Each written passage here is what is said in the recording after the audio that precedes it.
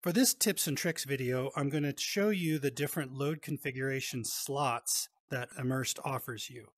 Immersed lets you save different screen configurations into 4 different slots. What I've done personally is I've adjusted them from large and far all the way up to small and close.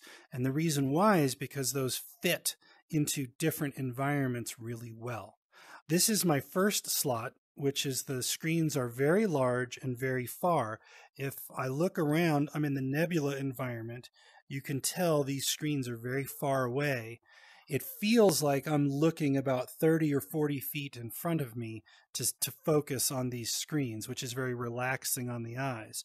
However, these screens are so large they won't fit in other environments. So if I want to go to a smaller environment, I need to shrink and bring the screens closer.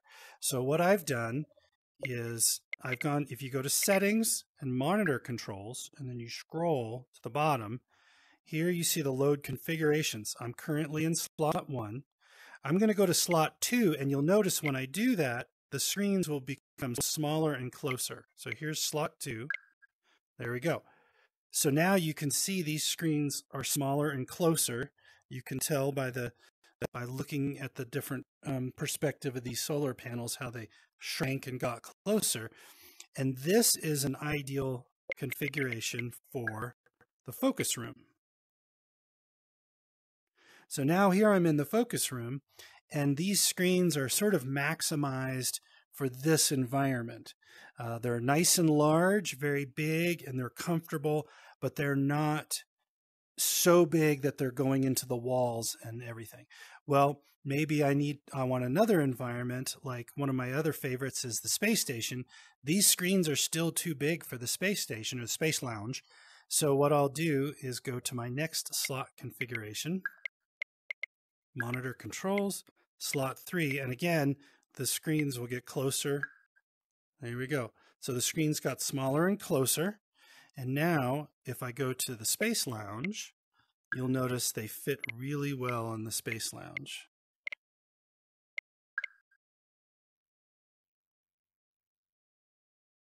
So now, here, the screens are pretty much optimized for this space. I can still see them very well. They're nice and big, but they're not too big for this environment. I can enjoy the view of the Earth and see all my work and everything and still be comfortable. But let's say I want to go into the cafe and maybe socialize with some people into the public cafe. These screens are still way too big. So once again, I go into my settings, monitor controls, and I'll go to slot 4. Now these screens are super snug, but they're still big enough to really work well, but they're tight and close. So if I go to the cafe, you'll see what that feels like.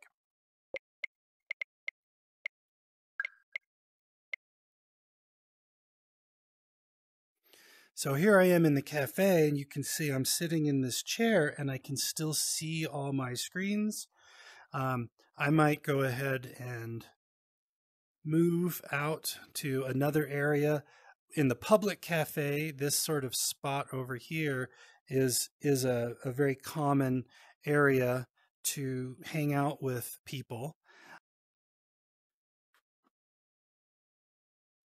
Now I can see my screens and still be very close and social with other people. And if I need to hide my screens, I can just hide them and I can talk to people, and then I can get back to work.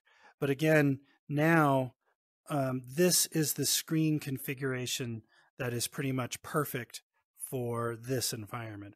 So aligning screen configuration slots with different environments is one way you can really make transitions between environments fun and easy.